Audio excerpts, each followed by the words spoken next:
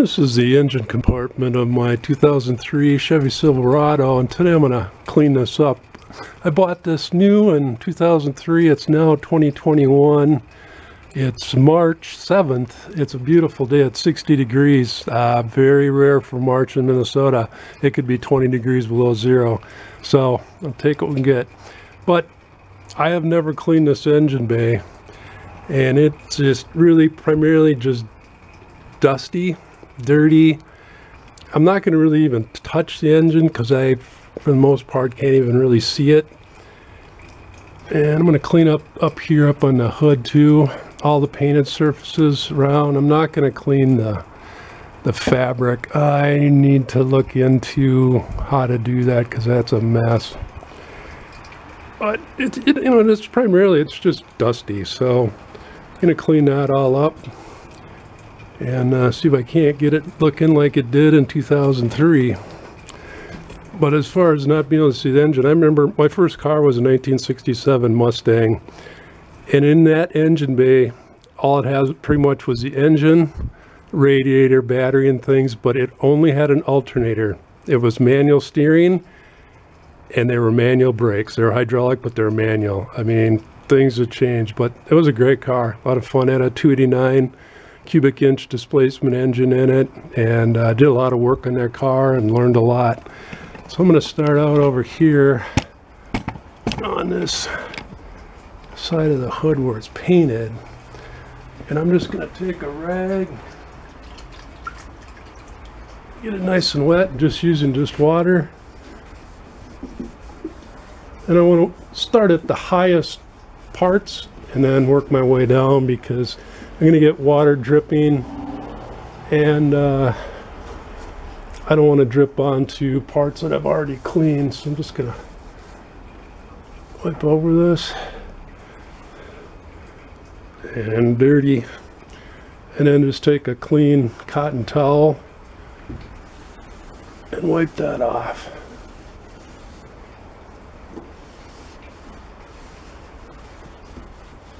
And that looks much better there already. But I'm going to continue doing that. But I'll show you what I'm going to do to the engine area. Last time I drove the truck was yesterday, so it has not been run for 24 hours. So it's as cool as it's going to get. I don't want to do this procedure anytime even near just after I've driven the vehicle, because some of those parts can get really hot. And there's the water from just going over the painted surfaces, primarily on the hood. I have to switch that out, get some clean water. But now the rest of these, I just have a squirter bottle with some dish soap in it. There's probably only about 20 or 30 drops of dish detergent, dish soap in here. The rest of it's water. I'll spray that on the surface. Take a wet rag.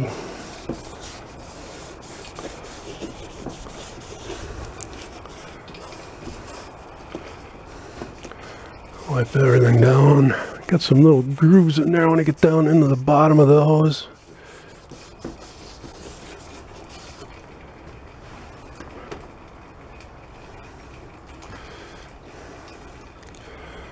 I got a dry rag.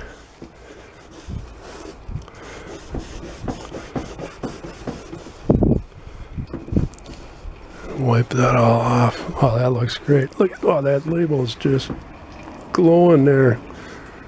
Amazing.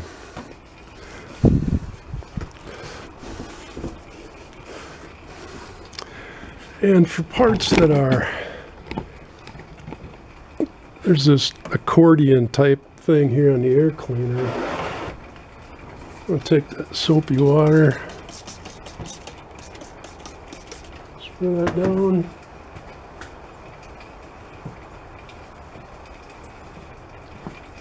I have a toothbrush here somewhere. I need, oh, here it is. Just an old toothbrush. And this, that way I can get down into those accordions down the bottom and clean that all out.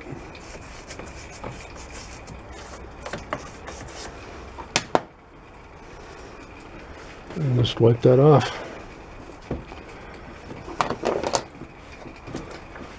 So I'll repeat that process over the whole engine bay, and just doing really just small areas at a time. I don't want to get too big area, and the soapy water will start drying and things. So what I like to do is just do small areas at a time. Cleaning the battery, there can be acid on there, so I've got some rubber gloves on. I've taken a paper towel and got it wet. It's just actually just damp.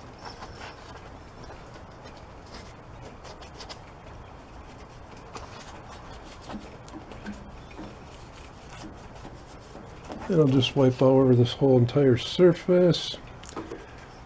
And then I'm going to take a dry paper towel and wipe it off. And then I'll throw these rags, paper towels, right into the trash.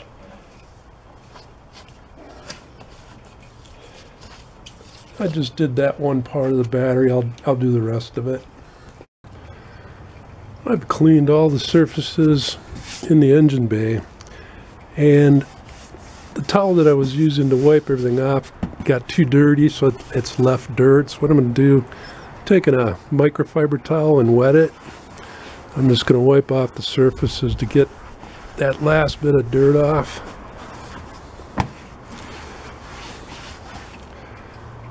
And then I'll take a dry, clean microfiber towel and wipe that off and let that dry, and that should remove the remainder of that dirt.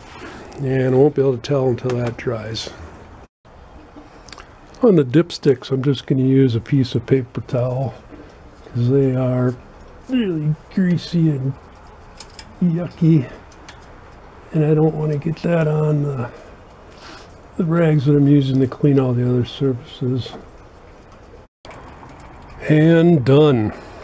Took about an hour and a half to clean everything off. Amazing.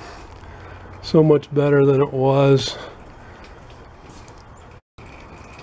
This is before.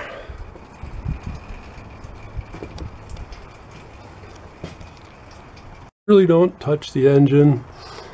Primarily just all these plastic parts, the metal on some of the firewall, some of it I didn't touch either. Cleaned off some of those hoses that go into the heater core. Cleaned off the antifreeze reservoir. So much better. Almost like it was when it was brand new 18 years ago. Not quite, but much better than it was. But be sure and check out my other videos. Please subscribe, like, share, leave a comment below. Have a great day.